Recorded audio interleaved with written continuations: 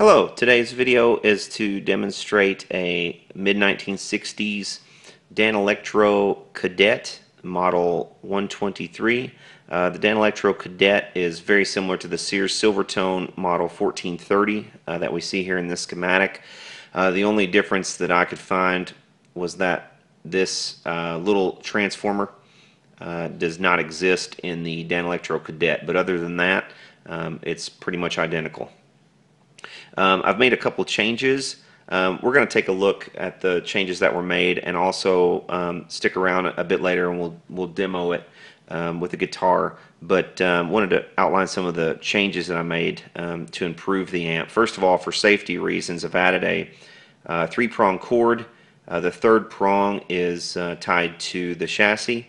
Over here you can see also eventually everything grounds out to the chassis as well. So any stray 120 volt AC is going to be sucked up essentially by this ground. So it'll be a better ground than your body is. These are known as widowmakers because they have kind of a floating chassis design, which uses direct AC on all the filaments. As you can see here are the filaments for the 12AU7 as well.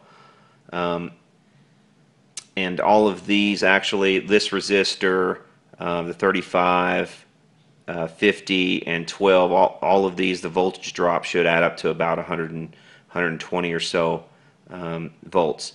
These are known as widowmaker amplifiers because if you plug the cable in the wrong way, and if you're standing barefooted on concrete, and something goes wrong, you could actually be electrocuted by one of these. But with this third prong, that's not likely to happen anymore. Again, this transformer is missing, so the 12AU6 is essentially just tied over here in series, just like the rest of these. So might as well draw that over there. So essentially, this is what we have. That none of this is present in the Cadet. One of the changes I made, I changed all the filter caps to new ones. This one is now a 50 microfarad, up from a 30, which was the stock value. I did that to beef up the output just a little bit and give it a little more drive, and it did actually succeed in doing that, as we'll demonstrate. The preamp tube is a 12AU6, which is a pentode, which gives you a lot of good gain for a small tube, but it didn't have any bypass capacitor or resistor to ground. It was just biased direct to ground. So I've added a bias resistor of 47 ohms and a bypass capacitor of 25 microfarads, and that has actually beefed up the tone considerably by doing that. If you have one of these amps and you want to improve it quite a bit, these changes right here are the ones I would recommend. Add about a 47 ohm resistor, a 25 microfarad bypass cap here. Beef this one up to about a 50 or so. I actually don't know how much good this is doing. This one did more good than this, but I went ahead and beefed it up anyway, just to be kind of on the safe side. And also this grounded cable. Those were all the changes that were done. Now let's take a look at the guts. Okay, here are the guts of the amp. We're missing a little shield. I don't have it on, but there's a shield that actually covers the inputs here, and the pots as well, that I have taken off at the moment. But here are your inputs, your volume and tone pots. Here is your preamp tube, the 12AU6. Here is your power tube, and here is the rectifier. Here are the new. Here are all the new capacitors that I installed. There's one in there that did not exist. This wasn't in the original design either. This is the original cap that was taken out, and actually I'll probably end up just removing it completely from the amp. Sorry about focusing issues here. But from the code here we can see it's 1964, 50th week. The pots are also from about the 48th week of 1964. The Fisher speaker, at least I believe this is a Fisher, 1056 I think is Fisher. That's 1965, the 6th week. So we are pretty much firmly within 1965 as a date. Here's 1964, 46th week it looks like on this little transformer. So we're about at the turn of 1964 and 1965. It was probably actually sold right after Christmas of 1964, I would imagine. But these are the guts. Now let's take a look at the outside of the amp before we have a listen. Okay, we're back here, and here's the lovely Planet 3-in-1 capacitor that we have removed. Here's the back of the amp. We can see we have a fuse holder, on-off switch, tone, volume. It says Cadet Model 123, musical instrument amplifier. Here are our tubes visible through these 3 windows. 35W4 rectifier. There's our power tube and our preamp pentode. Danelectro Corporation, Neptune, New Jersey. 117 volts, which has gone up a little bit since then. This is 40 watts. Probably total heat dissipation. Here's the top, original handle present. The front's really cute. Got the little Danelectro logo at the bottom. Nice wheat grill. The cabinet, of course, is the typical Danelectro fiberboard material, which isn't that great, but we can overlook that for a cheap amp. Well, let's take a listen to what this thing sounds like. Actually, before we demonstrate the tone, one thing I did want to show here, with the changes that were made, a slight problem has arisen. Whenever this amp is in the off position, it actually hums now, and you can hear it. I don't know if I can get close enough for you to hear it. Let's turn it around here. But you get a distinctive hum, and I think what that has to do with is now we've created with the ground. I think we've created a potential between true earth, ground, and other parts of the circuit. That could be rectified by moving the switch from this side of the plug, from the neutral over here, somewhere, like you can put it before or after the fuse. But if you wire it on this side instead of this side, that should get rid of that hum whenever it's in the off position. And just to demonstrate that, we will actually remove this fuse from the circuit momentarily here and show that when we're off and we remove the fuse, it stops. So what I could do here, I'm probably not going to bother on this one, but what I could do is move this switch if it bothered me too badly.